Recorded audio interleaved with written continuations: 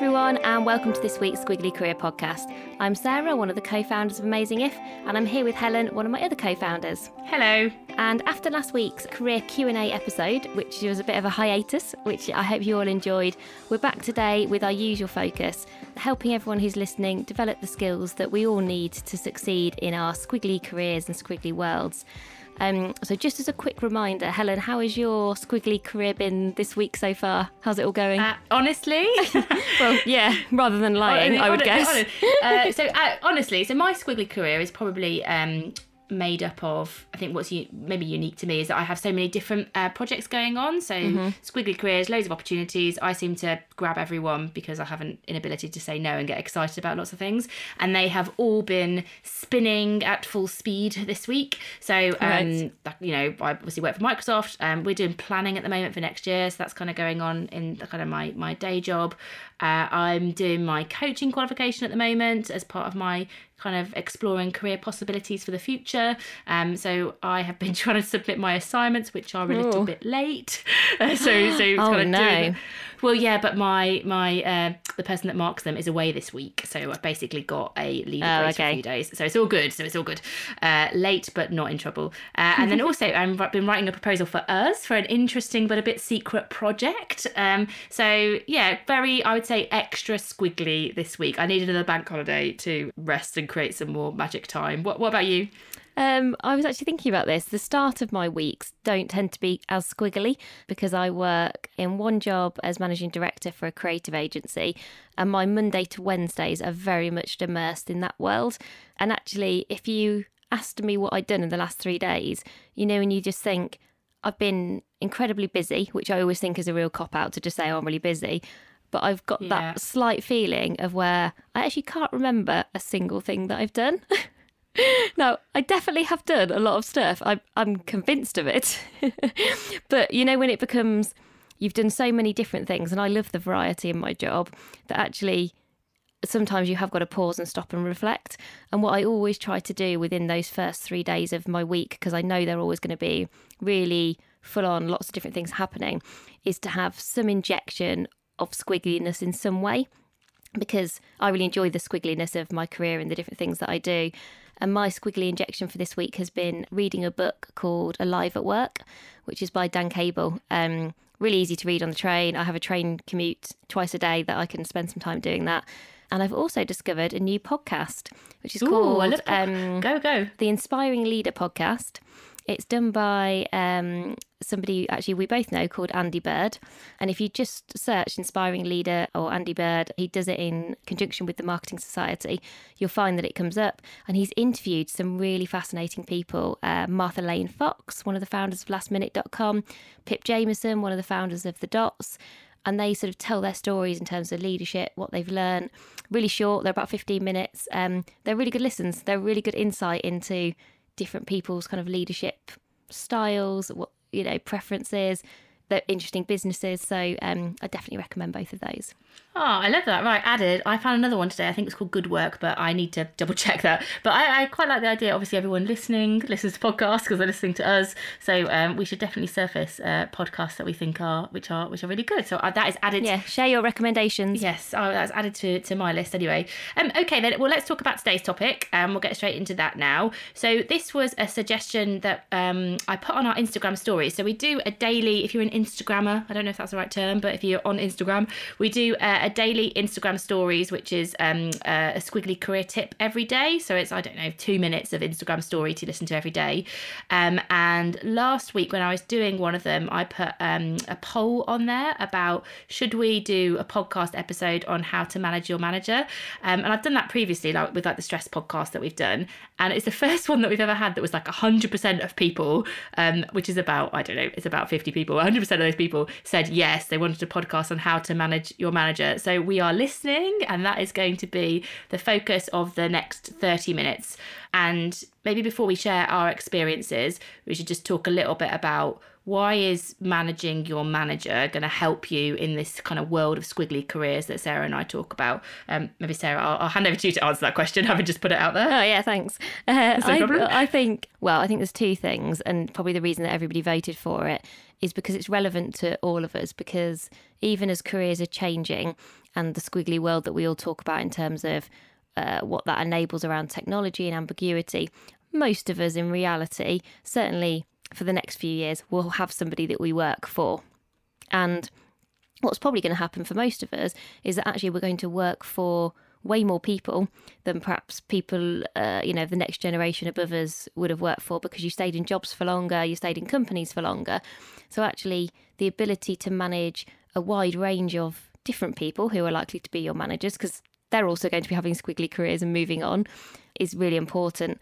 And I think generally your manager is one of the single biggest indicators of how happy you are in your job. If you think about what you complain about, what you talk to your partner about, what makes you really happy in your job and what you kind of find meaning and purpose from, often your manager has a really big role to play in terms of just your day-to-day effectiveness, how much you're enjoying what you're doing. Yeah, and I think we can all, I think you can recognise, can't you? You know, when you've had a relationship that's not gone so well with your manager, you know how you feel, because everyone's had that experience, where you feel more anxious or stressed and you're just not doing your best work. You could do better stuff, but you're often not sure how to find your way through that. And equally, we know when it's felt really great. So what we've tried to get to today is to share some of our experience and really focus on when it has worked really well, what were we doing? What action were we taking? Because I think this is about you taking control, working out what you can do, not kind of blaming a manager or putting it all on the manager and going, well, they're in that position, so they should just sort all this stuff out. This is about what can you do?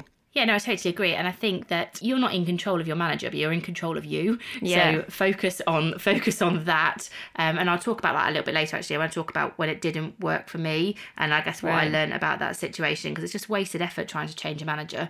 That, they are what they are and they've got other stuff that they're dealing with, but how you react to that emotionally and how you respond to it with action, that is stuff that you are in control of. And so I think I have been on a bit of a journey with that, with my different experiences of managers, that I think sets me up for success now, whether they're a really good match for me or whether they're maybe not the person you would have picked, basically.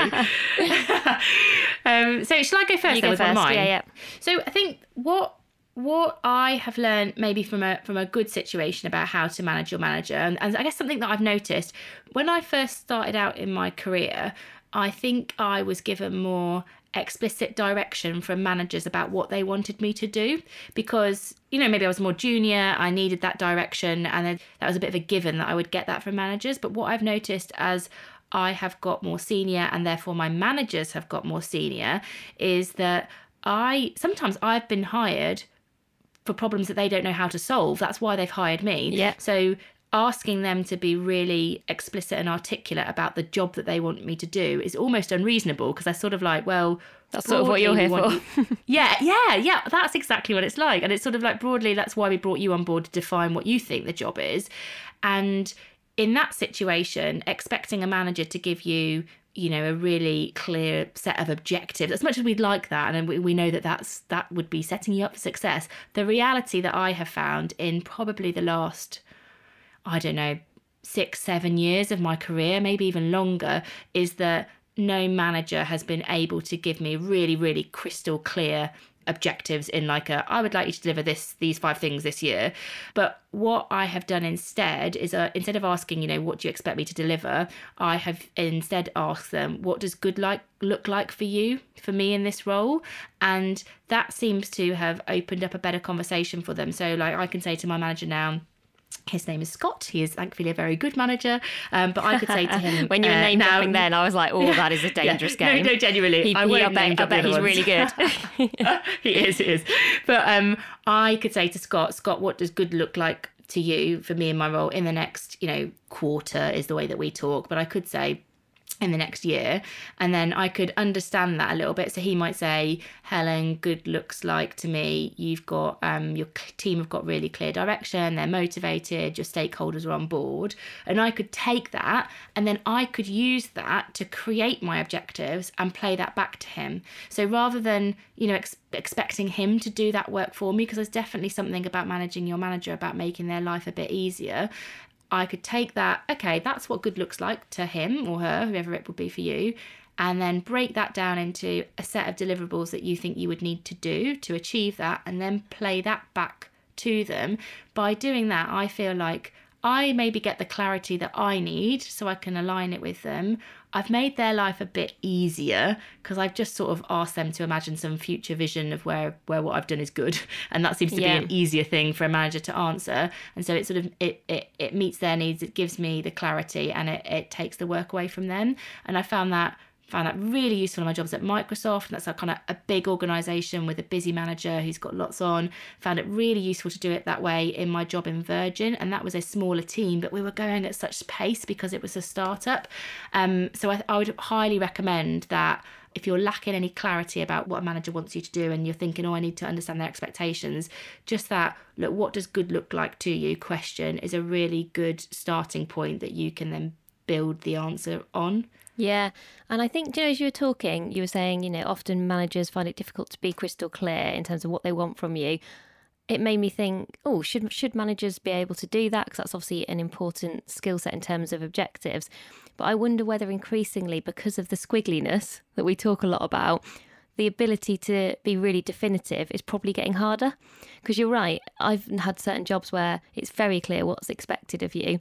But those were jobs that didn't have as much variety in, or perhaps existed in more hierarchical structures that we're seeing less of. So actually, that ability to define for yourself what good looks like and to make that really clear with your manager will probably only become more important, I guess. Yeah, and I think it's again, with the whole thing with squiggly careers, it's an opportunity if you know how to do it. Yes. It feels really scary when you don't. So thinking, oh my God, I've got to define what great looks like in my job myself and go back with that can feel a bit daunting. Or you can think, well, brilliant, I get to shape this, I get to craft my role, I get to use all of my strengths to the best of my ability in this role so it can create the most value. So I think it is a bit of a mindset shift, but also it's making your boss's life easy. And they've still got a job to do, don't take the job away from them, but I think packaging things up for them so that they can critique it, sign it off, comment on it, rather than expecting them to do all the upfront work is definitely something that I have had to do as my managers have got more senior and, to use that word busy, that their time has been spread across more things. Packaging up for them to do that has been much more effective for me. Yeah. So what about you? Go on, one of yours. So slightly different. I think one of the things that I found most effective is to spend quite a lot of time trying to understand my manager's world and their motivations. So really trying to walk in my manager's shoes, so to speak, through having empathy for what it is that they're trying to do, that they're trying to achieve, what their challenges and motivations might be. And the way that I do that practically is wherever I can, I've always tried to volunteer for things like, can I deputise for you at a meeting? If they're ever away on holiday or they've just got a lot on in a week and need somebody to go to a meeting on their behalf, volunteering to do that. And, the expectations are usually quite low in those meetings because people don't expect you to know all the answers. So it's quite a useful way to get an insight into some of the conversations or things that might be happening that you don't usually see. Can you shadow your manager for a day or for a week, or just really simply ask them what's on their mind at the moment, what's top of their list of things that they're worried about, what keeps them awake at night? Because that idea of understanding first and then expecting to be understood, I have found incredibly powerful, because you are essentially starting from someone else's world and not from your own world. And you're remembering and acknowledging that being a manager is really hard. I think sometimes we have this perception of like managers are, they've got this, maybe they're perfect or it's brilliant. I don't know, they all get paid loads of money or whatever it might be. But actually, it can be really tough. It can be lonely, it can be frustrating. There's probably things going on that they have to deal with that are really tough and they may be not able to talk about. And so I think if you can demonstrate to your manager you're on their side, you want to work as a team, you want to be supportive, then actually that, I think, really helps you to develop a relationship with your manager, which is essentially what you're trying to do, and a really high level of trust, I think a deeper level of trust than maybe you'd have otherwise. And somehow then that just helps you to manage that relationship, I've always found, in a really effective way. And I think I'm just listening to you and thinking about you as a person as well, Sarah. This is like live feedback for you. Oh, great. I think... just what I need. I know. 9:40 just what you want. On a Wednesday night, some live feedback.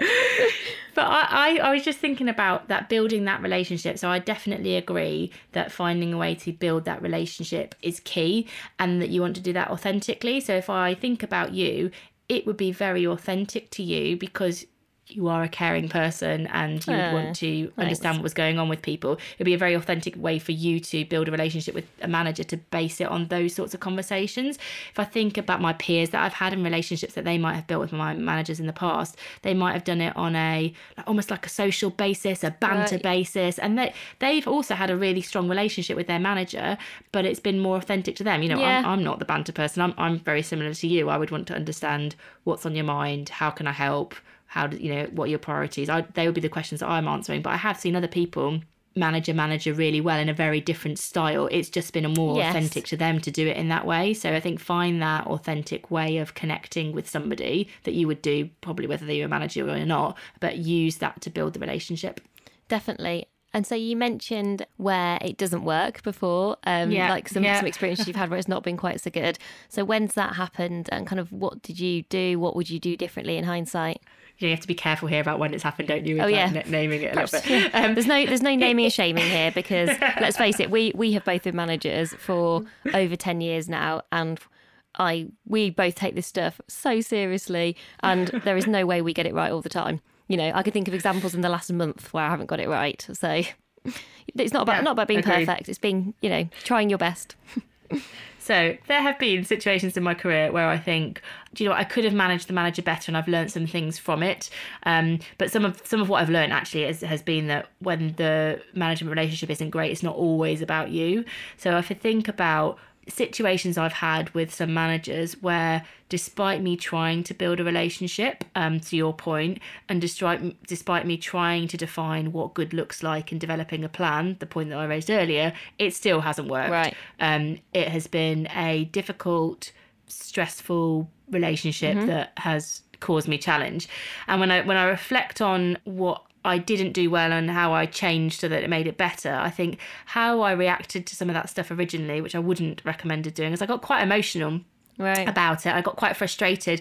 We were talking earlier about I tried to change my manager and also tried to change myself a little bit. I was like, how can I try a different approach? Maybe I will have a meeting with them, or I'll email them, or I'll try this approach, and then I would just get frustrated that it was all that they were all wrong, and it just created quite a lot of emotion in the situation. And after actually a bit of coaching with somebody, which gave me a bit of perspective, I realised that it was what it was. We had a different style ultimately. They may be more autocratic than I was. I'm quite a collaborative person. I like lots of freedom. Don't really, it's not my natural style to connect with lots of autocratic people. But that was what I had, and they weren't going to change. That was their style. This was my style. So the best thing that I could do was to take the emotion out of it. That was not serving that relationship well at all. It was creating unnecessary friction. Stop almost criticizing them for being who they were. That was just who they were. I didn't have to agree with it, but it was just their approach. They probably didn't agree with my approach, but taking the emotion out of that made that easier, and sort of accepting it. Being a bit more transactional in the relationship. So not expecting that person to have really deep conversations with me about where my career's going and come up with ideas with me. They weren't that, and I had to just accept that. So be a bit more transactional with them. Take the emotion out. I think reflect a little bit on what that means for you. So, this has really bothered me that they don't care about my development. Is that something that I could self-serve, if you know what I mean? Why am I always looking to my manager to help me with that? Is that an insight that I can have with me? But I do think there comes to a point where you have to just accept this isn't all about you. This is about who they are, how they approach things, and you need to work with that rather than trying to change it. If you have that situation with a manager where you're just not connecting, I would say don't look to them for validation. I've seen this in other people that I have mentored before, when they're like, oh, my manager doesn't give me support or encouragement. And I think when it's like that, that might be more about the manager's style. And you know, if you're in a situation you can give them feedback, then great. But ultimately, they just might not value that stuff. Yeah. But it is an opportunity to look into yourself and say, to be successful, why do I need to have that from my manager? Can't I get that from some other source? So a bit of a waffly answer, but I think my core kind of tips are, if you feel like I cannot connect meaningfully with this manager, I would say take the emotion out. Don't dislike them for being who they are, but be a bit more transactional. These are the 3 things that I'm doing this quarter. Is that okay with you? Fine. Okay, I'll deliver this and this. Get to like that with them, and don't expect to have the deep, meaningful conversations about your values and things. That's just not who they are. And hopefully you'll have your next manager who might be like that, but don't try and change what it is. I suppose we often talk about your job doesn't need to provide everything that you're looking for from your career, as in one job doesn't need to provide everything. And it's a similar concept with managers. Your one manager doesn't need to give you everything all of the time. Mm-hmm. And I think just being open to that, I think, can be really useful. So I think my final thing as well is getting perspective. If you're in that situation, because you spend so much time with a manager, it can feel really hard because they're so important to your role. So I think getting some perspective from a mentor or a peer or a coach, whatever you can access, is a really helpful thing, I think, in that situation. Yeah, and actually my example of where things haven't gone so well is an interesting build on yours, because actually I found that at times I've tried to probably impose my own style too much on a manager without accepting that people work in different ways, and that it is okay to be creative and adaptable about how to manage your manager. So even though there are some things that I think are really important as a manager, that doesn't, like you say, that doesn't necessarily translate into kind of everybody else, and people have different ways of working, different ways of communicating. And rather than just getting frustrated or a bit worked up by those things, I've actually found I've been much more successful where I've been prepared to be flexible in my own style. So that doesn't mean that I'm jeopardising the things that I really believe in.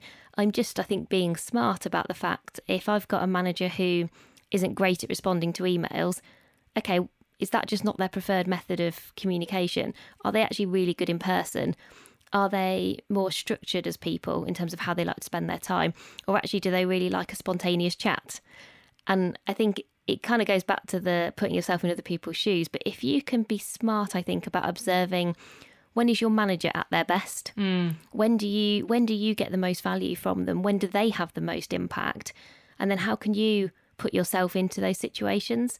I remember a few years ago, I worked for a brilliant leader, actually, who we used to meet once a week early on a Tuesday morning at a coffee shop.